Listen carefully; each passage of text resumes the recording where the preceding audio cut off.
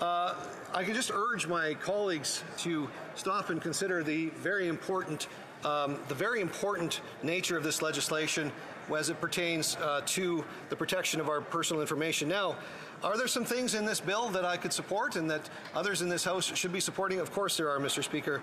The bill that's presented in the House today allows us to have a conversation about the future of Canada's privacy protection and other technological advances such as those found in artificial intelligence, which is the next great breakthrough and will challenge us as lawmakers in this place to keep up with the technological advances and all of the good and bad that comes from artificial intelligence. Now, as I understand it, Mr. Speaker, the EU's 2016 General Data Protection Regulations, otherwise known as the GDPR, is the gold standard for this type of regulation, and I hope that despite some of our differences in this place, and there are many, we can at least agree to strengthen the privacy protections for Canadians, Mr. I'm going to interrupt the honourable member again.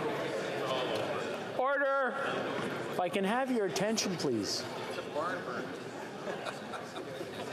Okay, very good. The honourable member for Red Deer Lacombe. Please continue. Thank you very much, Mr. Speaker. This is the last time I ever accept a speaking slot before the budget from the Whip's office. Let me just say that. So, but all kidding aside, we need to trace back the history of this bill. Canada's original digital charter was mapped out in 2019. That's when I referenced the fact that this is a redo of something that we just did a few years ago. And one of its primary principles was the control and consent of one's personal information as well as transparency. These are the most salient parts of that charter. It also attempted to back them by a regime of enforcement.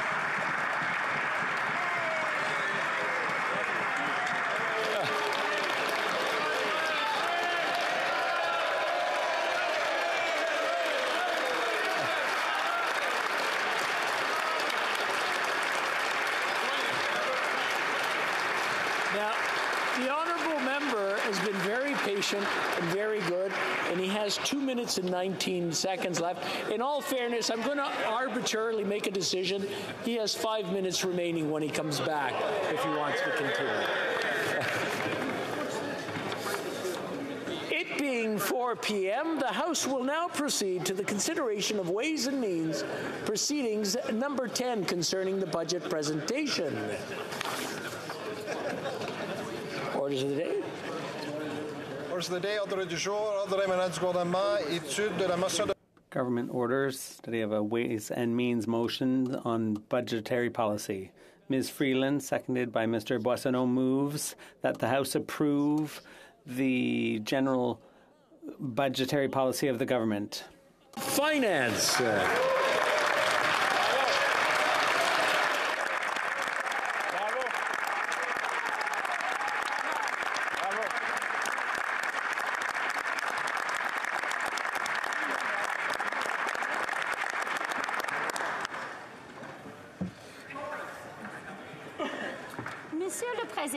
Mr. Speaker, pursuant to Standing Order 83-1, I'd like to table in both official languages the 2023 budget documents, including notices of Ways and Means motions. Details of the measures are contained in these documents.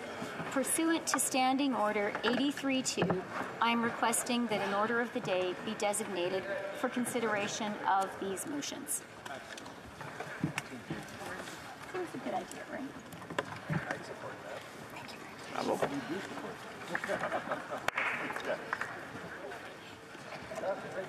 Mr. Speaker, Canada's economy has made a remarkable recovery from the COVID recession.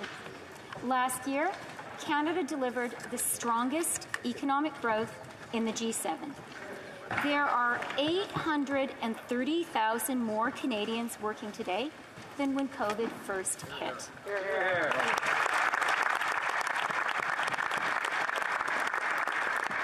We have recovered 126% of the jobs that were lost in those first months, compared to just 114% in the United States. When we announced a Canada-wide system of affordable early learning and childcare in our 2021 budget, we said that it would create new economic opportunities for mothers all across Canada, and thus greater prosperity for all of us. And you know what, Mr. Speaker? It worked. I am so proud to say that last month, the labor force participation rate for Canadian women in their prime working years hit a record high of 85.7%.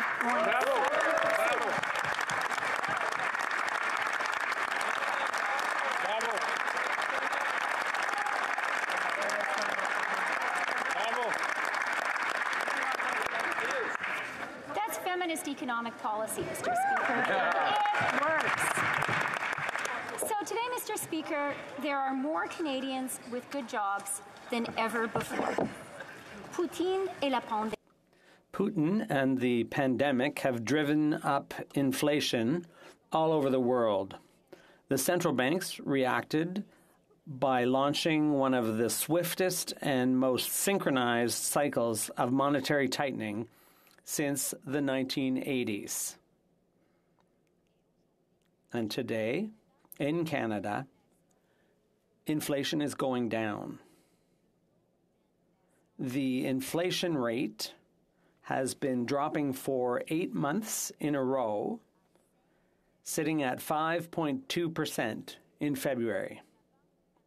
The Bank of Canada expects it to fall to just 2.6% by the end of the year.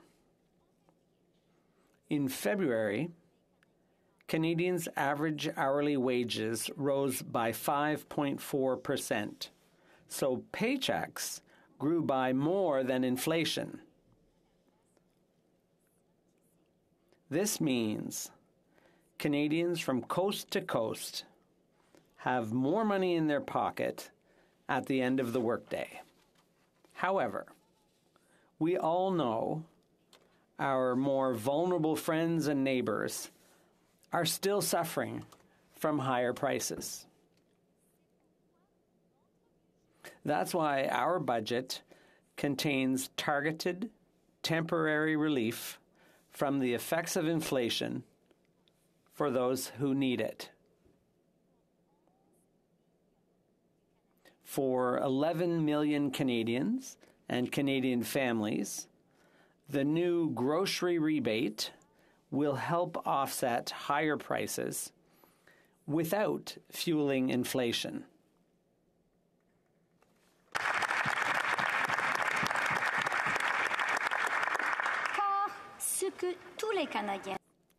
Because what all Canadians want right now is for inflation to keep going down and interest rates along with it. That's why the budget I've tabled today will enable Canada to remain the country with the lowest debt to GDP ratio in the G7.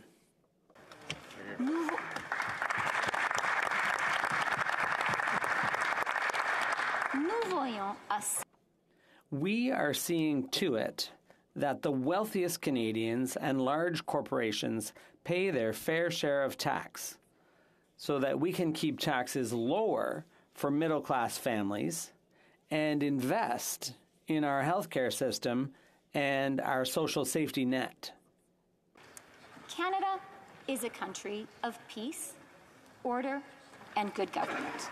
We have strong institutions and a resilient financial system that is the envy of the world. Our country has a proud tradition of fiscal responsibility. That is a tradition we are determined to uphold. We are refocusing government spending while taking great care not to reduce the services and direct support that Canadians rely on.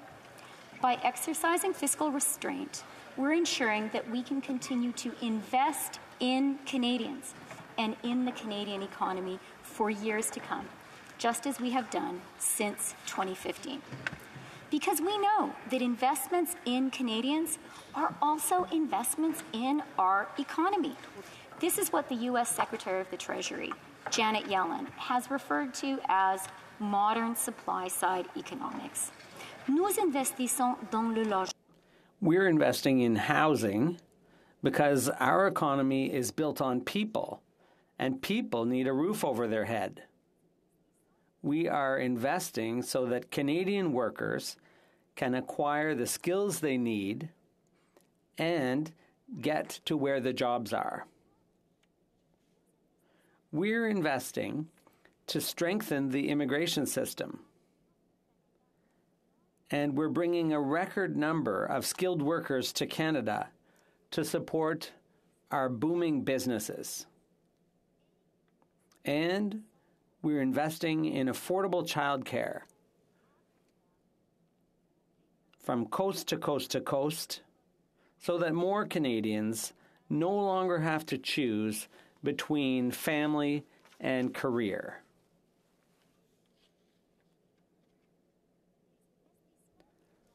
Investing in housing, skills, and immigration and childcare isn't just social policy,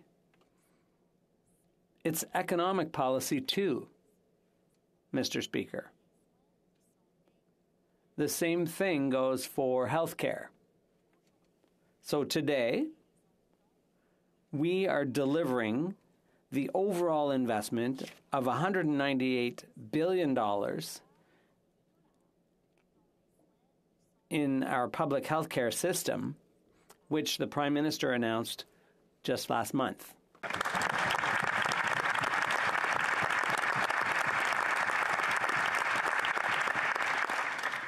From helping every single Canadian find a family doctor, to tackling the unacceptable backlog of surgeries, to combating the opioid crisis that has devastated so many of our families and our communities, that has taken so many lives.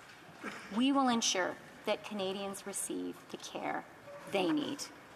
We will ensure that every single Canadian can rely on a world-class, publicly funded, universal health care system, one that is deserving of its place at the very heart of what it means to be Canadian.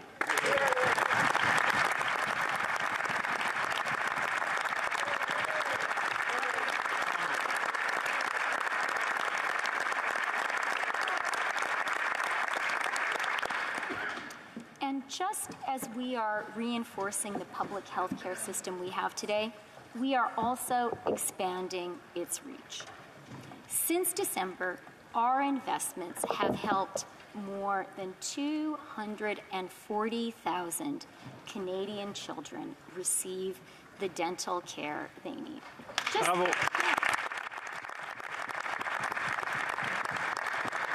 Just think about that, 240,000 Canadian kids. Maybe their parents couldn't take them to the dentist before. Maybe their teeth hurt. Maybe they missed days at school. It's so important. And that's why today I am so proud to announce the creation of a new Canadian dental care plan.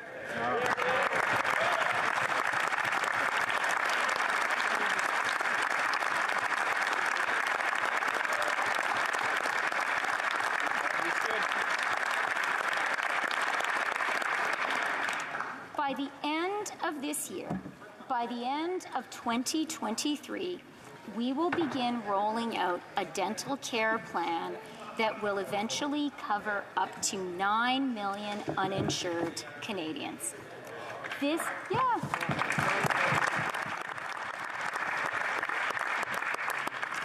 will mean that no Canadian ever again will need to choose between taking care of their teeth and paying the bills at the end of the month. It will mean you can't tell the size of someone's paycheck by their smile.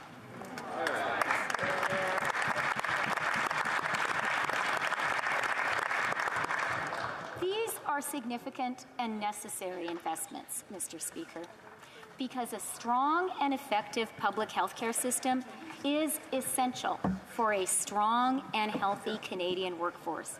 And we need a strong and healthy Canadian workforce now, more than ever. Because as we wrestle inflation to the ground, Canada must also navigate two fundamental shifts in the global economy. First, in what is the most significant economic transformation since the Industrial Revolution. Our friends and partners around the world, chief among them, the United States, are investing heavily to build clean economies and the net zero industries of tomorrow. At the same time, Putin and the pandemic have cruelly revealed to the world's democracies the risks of economic reliance on dictatorships. As a result, our allies are moving quickly to friendshore their economies and build their critical supply chains through democracies like our own. Together, these two great shifts represent the most significant opportunity for Canadian workers in the lifetime of anyone here today.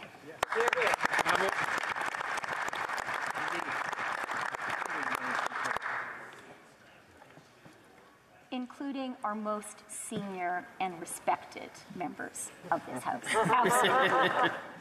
Now, this is not hyperbole, Mr. Speaker, or mere turn of phrase.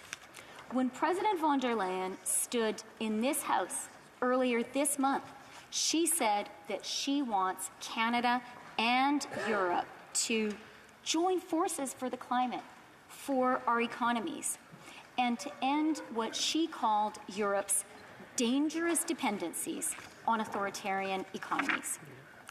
When President Biden stood in this House just last week, he told us that we are at an inflection point in history.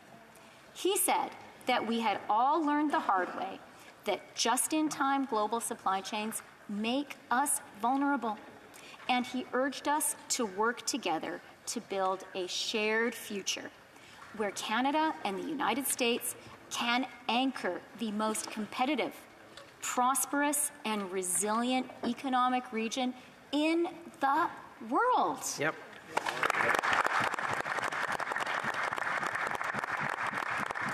These are our closest friends, Mr. Speaker. These are our steadfast democratic allies. These are our two greatest trading partners. And like so many of our friends around the world, they need the expertise of Canadian workers, the ingenuity of Canadian businesses, and the resources that Canada has in such fortunate abundance. Aujourd'hui, Today, and in the years to come, Canada has to seize this historic moment, this amazing opportunity we have, or else we'll get left behind as the rest of the world's democracies build the clean economy of the 21st century. So, we are going to fight for Canadians and Canadian companies. We will make sure Canada seizes this historic opportunity. We are building a clean electric grid accessible to all Canadians from coast to coast to coast, which will protect the environment and provide Canadians and Canadian companies with clean, affordable electricity.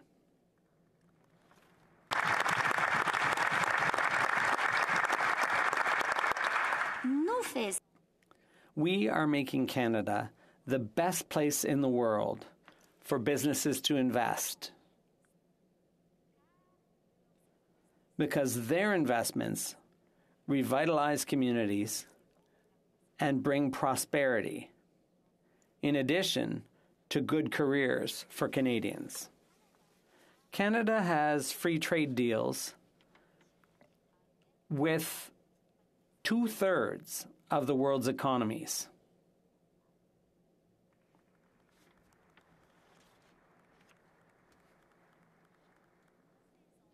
We are making Canada a reliable supplier of clean energy to the whole world. And whether it's critical minerals or electric vehicles, we will ensure that Canadian workers develop and process these resources, and manufacture and sell the products our allies need.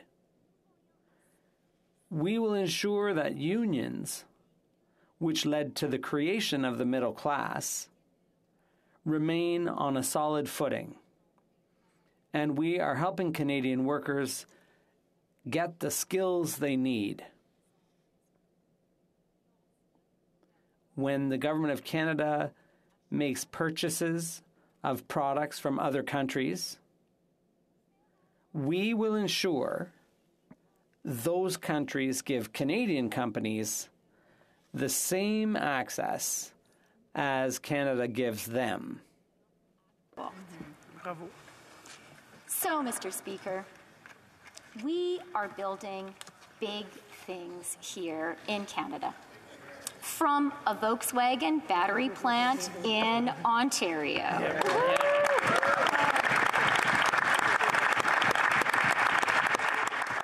To the Galaxy lithium mine in Quebec. Yep. To the Trans Mountain expansion in Alberta. Yep.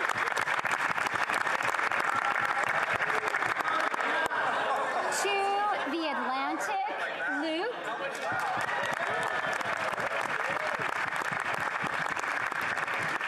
To the LNG terminal in Kitimat, BC. Yep. Our plan means good paying jobs, good careers for everyone, everywhere, from our biggest cities to our smallest towns, from Toronto, Ontario to Peace River, Alberta. For our auto workers building electric vehicles and our bus drivers who drive them.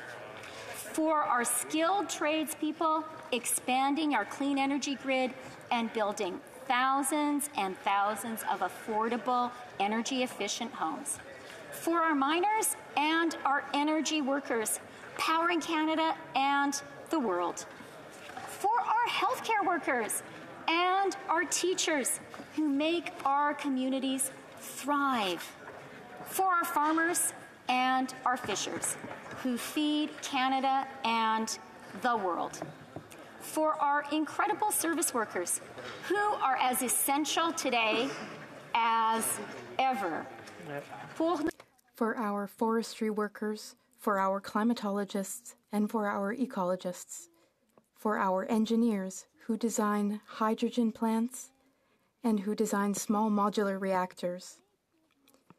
For our computer scientists who have transformed Canada into a global artificial intelligence superpower.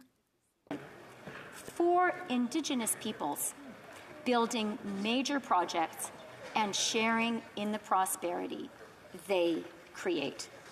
And for our new generation of small business entrepreneurs, dreaming up solutions to the challenges of the 21st century, and their hardworking employees providing for their families all across our great country. As I've traveled across Canada over the past year, Mr. Speaker, I have met a lot of incredible, hardworking Canadians. Jeff, an electrician who lives in Etobicoke with his wife, Cheryl, an ICU nurse. They are proud of their jobs and proud of their family. Their jobs have made it possible for them to raise. As Jeff said to me, I've got the skills to pay the bills.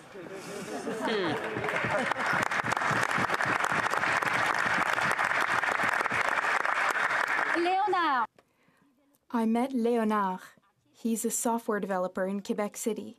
He codes charging stations which are used all over the place, from San Diego, California to Happy Valley Goose Bay in Newfoundland and Labrador. Two young union women, Nicole in Oshawa, who will start her first electrical placement this week. Well done, Nicole. And Kayla, first in Edmonton and then again in Calgary. She teaches apprentices to weld. And she gave me a couple of lessons, too. I've met potash miners and early learning and childhood educators. I've met scientists and innovators and the longshore workers and truckers who keep Canada's economy moving. And all across Canada, I've met people who value the same things. A good career that pays them well, doing work they're proud of. The ability to live with dignity, to be who they are, to love who they love, and to be judged on their character rather than what they look like or where they were born. The belief that if they work hard, they can afford to raise their children and launch them into an even more prosperous future.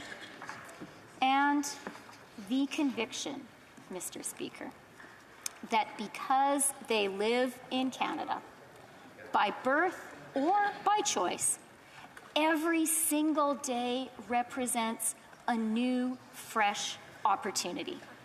And that is what this budget invests in, the possibility for every single Canadian to share in the remarkable opportunities that Canada provides and in the new era of prosperity that we will build together.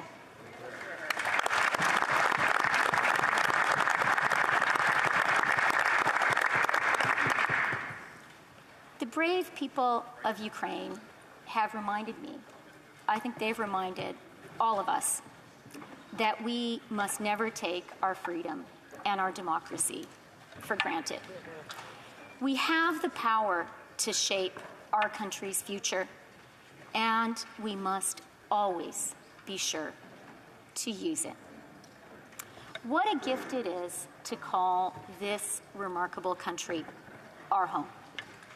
Canada is a land filled with good, hard-working people, people who do big and important things. And it is because of us, the people of Canada, and the big and important things we will do in the months and years to come, that I have never been more optimistic about the future of our great country than I am today.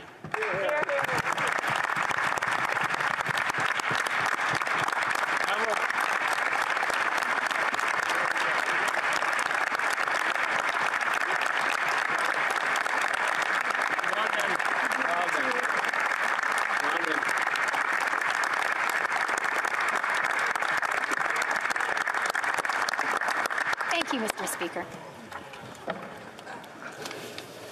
Questions and comments, l'honorable. The Honourable Member for Mégantic-l'Érable. Thank you, Mr. Speaker. Mr. Speaker, the budget leads us to ask a lot of questions. In 2015, let's not forget that this government promised to run small deficits and then return to a balanced budget in just 4 years, Mr. Speaker. This same Prime Minister told us that one day the books would balance themselves, Mr. Speaker.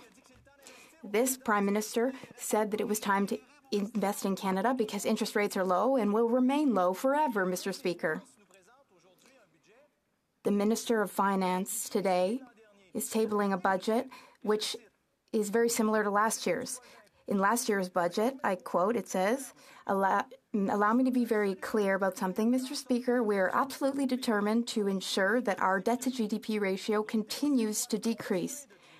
Our deficits must continue to decrease, and the debt we take on to ensure that Canadians remain financially solvent will absolutely be repaid. That is our fiscal anchor. 42.4. That was last year's number. Canada has a strong tradition of fiscal responsibility. It's my duty to ensure that that remains the case, and that's what I will do. And their prediction for this year was 43.5, the following year, 43.2. Then, at the next budget, following those announcements, the finance minister already went beyond her fiscal anchor. One should never go beyond one's fiscal anchor. So, Mr. Speaker, given everything I've just said, can the Minister for Inflation tell us how Canadians can be expected to believe even a word of this budget? The Honourable Finance Minister. Mr. Speaker, we promised that deficits would decrease. And that is what we are demonstrating today. Last year, the deficit was 1.5% of our GDP. This year, the deficit will be 1.4% of our GDP. Also, the deficit last year was 43 billion. This year, the deficit will be 40 billion. Once again, that is a decrease. Mr. Speaker, there is something that I would like to make very clear for Canadians tuning in tonight. Canada has the lowest deficit of all G7 countries. We also have the lowest debt-to-GDP ratio of all G7 countries. Not only do we have the lowest deficit of all G7 countries, it's lower than that of Germany and the United States. We have lower deficits than fellow AAA-rated G7 countries. Our deficit is also lower than that of Australia and that of the Netherlands, other countries with AAA credit ratings. Mr. Speaker, it's important to understand the economic situation of Canada from an international perspective. Our country is strong. We are very, very lucky to be here in Canada.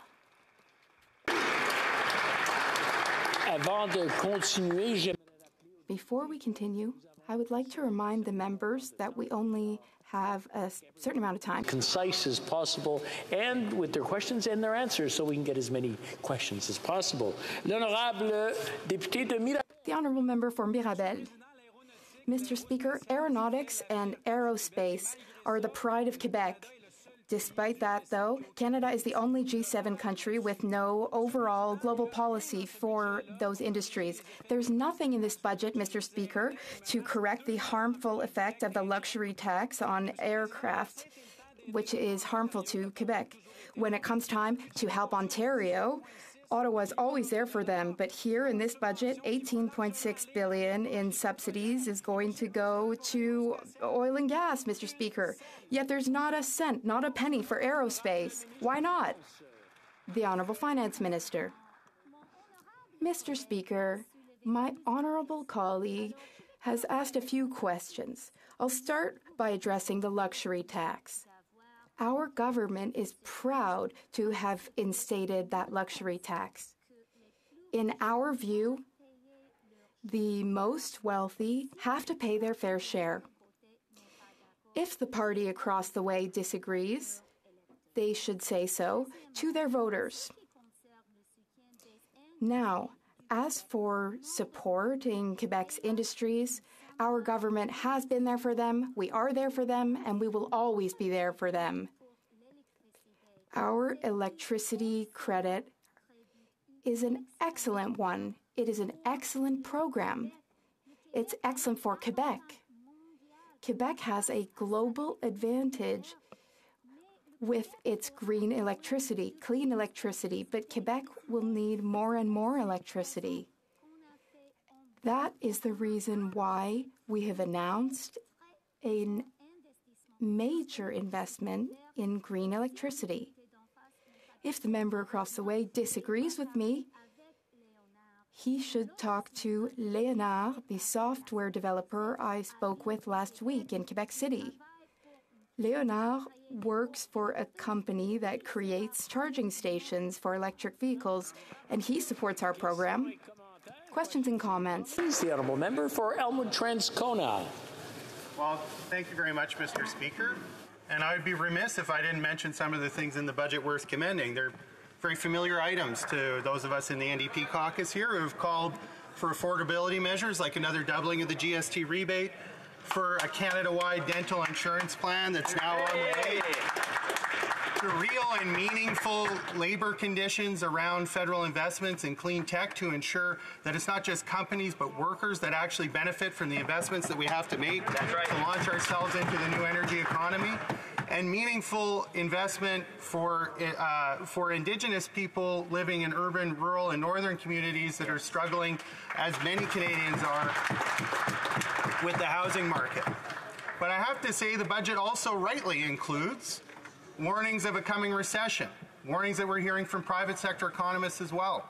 And we know that when recession hits and unemployment goes up, the program that Canadians depend upon to be able to pay the bills is employment insurance. That's right. In fact, the employment insurance system was so bad it had to be completely overhauled during the pandemic because it couldn't get the job done. And in September of last year, the government let those temporary measures drop. They've been promising EI modernization for the entire 7 or 8, depending on who you talk to, years that they've been in government. They haven't delivered. That's right. So why is it that as Canada looks down the barrel of a recession, the government is missing in action on employment insurance reform?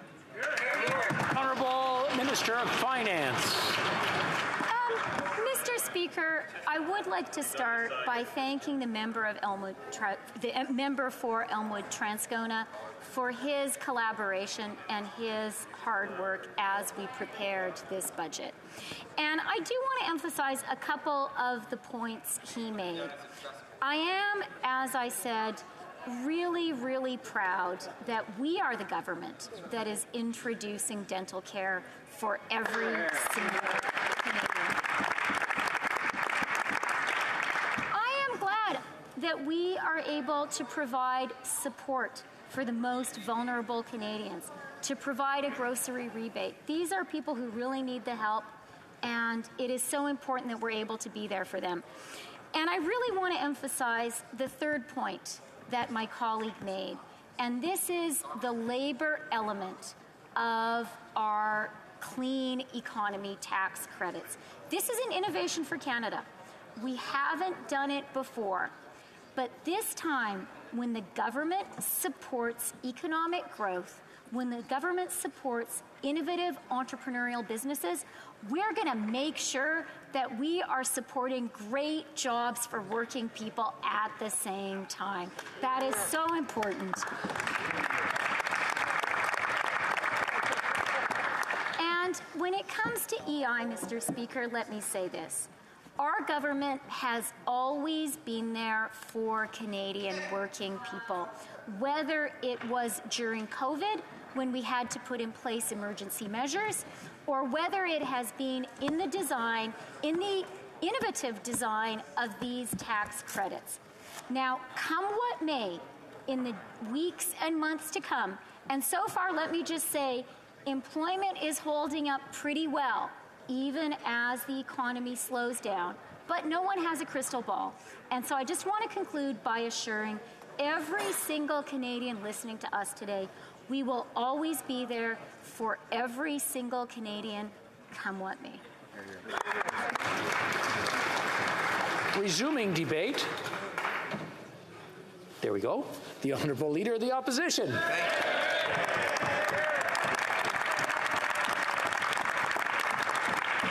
Merci beaucoup, Monsieur le Président. Thank you very much, Mr. Speaker. The Minister of Inflation made a statement last year. She said, "Allow me to be very clear, Mr. Speaker. We are absolutely determined to ensure that our debt-to-GDP ratio continues to decrease. We will make sure of that, Mr. Speaker." Here we are, a year later. That was not accomplished. It's interesting because just a few days ago, she admitted that deficits fuel inflation.